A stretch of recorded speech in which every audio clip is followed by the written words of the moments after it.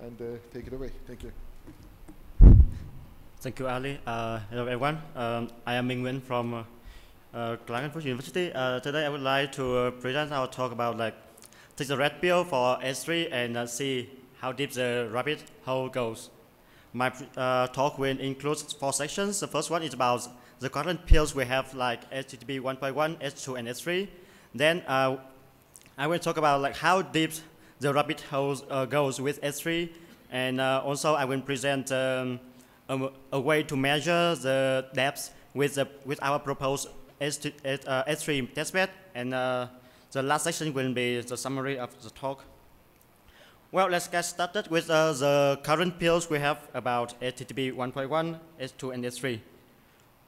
Well, HTTP has been used for over 30 years, and it was started in 1991 with version 0.9, where only raw data transfer from the server to the client.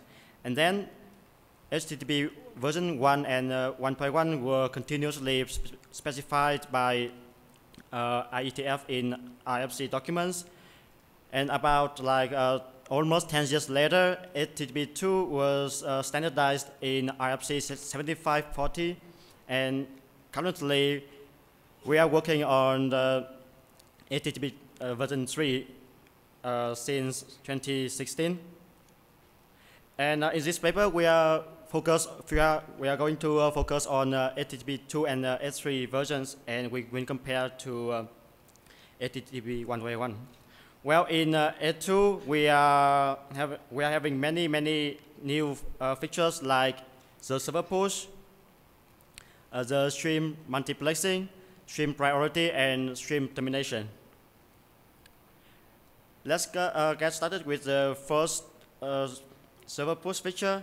Well, in HTTP 1.1, if the pipeline is not enabled, we need one request to get one response, and then we waste one RTT to receive the response. However, when the pipeline is used, we don't need to waste RTT anymore, but we still need to send many requests to the server. Meanwhile, with the server push feature in H2, we can just need one request, and then we will receive multiple responses, and so we can reduce request overhead, and also we save many round trip times. In terms of the multiplexing features, we can process requests at the same time, and also we can save RTT when we don't need to waste the response. The third feature is about the stream priority. In these features, the client can indicate that the more important data that can push faster from the server, and normally these features should be used with the stream multiplexing. For example, here you can see that we have 2 streams, stream A and stream B. We have the stream B that is set with the weight parameters here is 2, and the weight for parameters A is 1. So that means the stream B will be pushed 2 times faster than the stream A. And the final feature in H2 is the stream termination. Well, with these features, the client can terminate the unusable data from the clients, and then the server will stop immediately pushing the data to the client. That will save a lot of throughput or the downloaded data when those data cannot be used at the client. Currently, HTTP3 is in process, and this protocol's version is built on top of QUIC transport protocol, and this version inherits many HTTP2 features. But what news? Well, HTTP3 can deal with head-of-line blocking, and also it provides 0 RTT features for faster connection establishment. So currently we have HTTP 1.1, and the newest version is H3. So why don't we take the red pill for H3 and then we can see that how deep the rabbit hole goes with H3. Well, in the academics research, we can see that if HTTP2 or HTTP3 is used in the default mode, the performance of that is not like much difference, even when many RTT values is tested. However, we can see that if you, many papers state that when the server push is used, we can reduce the request overhead and also reduce the latency between the client and the server. Also, and as a result, we can have higher throughput utilization. With the stream priority and stream multiplexing, you can go deeper with, to novel download strategies, and also not only for the traditional video downloads, but also for 360 video streamings. And especially, and also because of the head-of-line blocking, HTTP2 have worse results as HTTP3 in the lossy networks. And finally, you can go deeper with stream terminations to reduce the unused data in retransmission techniques and also 360 video streamings. The question now here is like, can we go deeper? And we say yes. Why? Because in HTTP2 versions, which is specified in IFC 7540, the old priority mechanisms is poorly implemented because of complexity and also many other issues. So many researchers are working on a new priority mechanisms, and this new mechanism has not been extensively investigated yet, so I think it can be an interesting topic in the future work. And also, many papers state that traditional approaches might not get benefits from H3 in default mode. So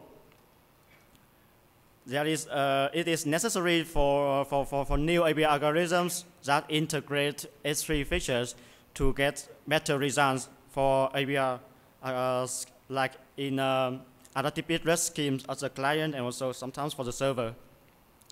Here we also introduce one of our work about an HTTP2 and HTTP3 aware retransmission technique, which is named like H2BR. Well, the motivation here is like one of the main issues in DAS is like the quality variation, when because of the throughput fluctuation, sometimes the quality is going down in the buffer. So the question is like, why don't we upgrade the low quality segments in the buffer so that will make the users happier?